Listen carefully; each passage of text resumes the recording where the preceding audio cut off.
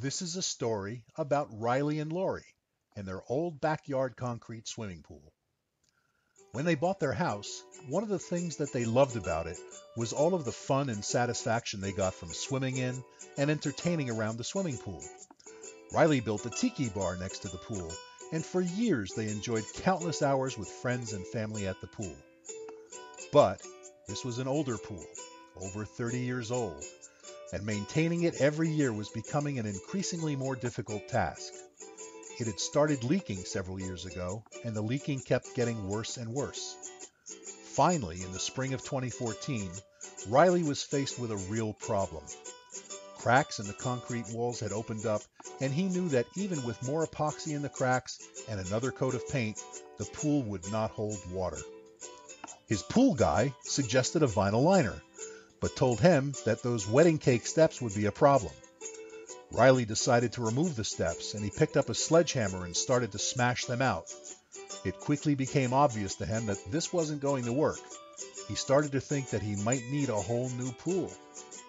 Frustrated, he picked up the phone and called a local, reputable pool company. He told them that he was looking to have a liner installed in his pool, or maybe install a new pool. But when they heard his story, they immediately set up an appointment to show him how PoolHide could be the best solution. Carol, the PoolHide rep, met with Riley and Laurie and showed them the samples of the PoolHide. She showed him how the 60 Mil Reinforced PVC Membrane was so much stronger, thicker, and more durable than a regular vinyl liner, which are typically 20 mils and not reinforced.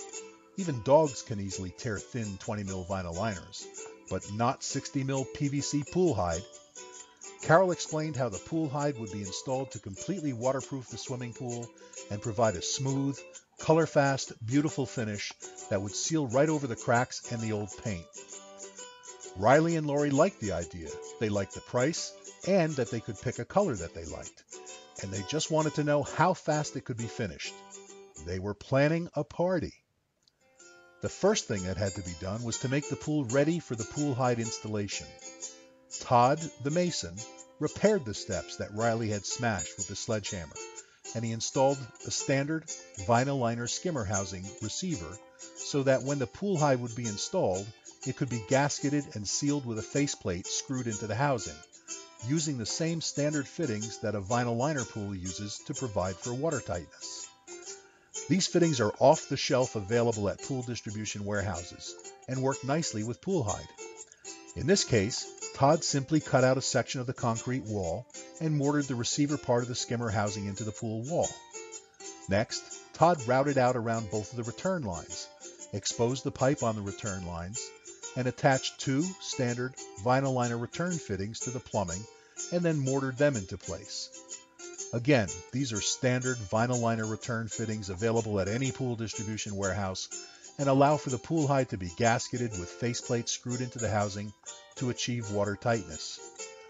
Although this pool had a main drain at the bottom, it had been plugged years before because the underground pipe had leaked, and it was decided that the best choice was to simply fill the old drain in with some cement and get rid of it. PoolHide is heat welded at the site in order to custom fabricate it to the job for each and every pool. However, to attach the PoolHide to the pool itself with a watertight seal, we use a special metal strip that is pre-coated with PoolHide. Then we attach the metal strip to the pool with Hiltis around the entire perimeter of the pool. Now it was time to line the pool's walls and floor with pool fleece, a non-woven geotextile fabric that covers all of the surfaces of the pool and protects the liner. The pool fleece is quickly cut to shape on site with the scissors and attached to the pool walls with either an adhesive or with Hiltis to hold the pool fleece in place. It goes up simple and fast.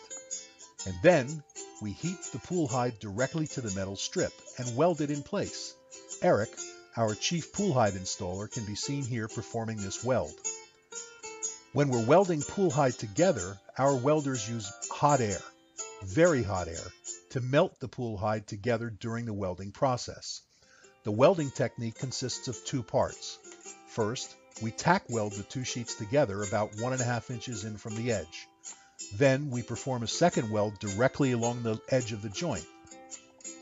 In a final step, we place a bead of liquid PoolHide along the seam to blend it in for a better look.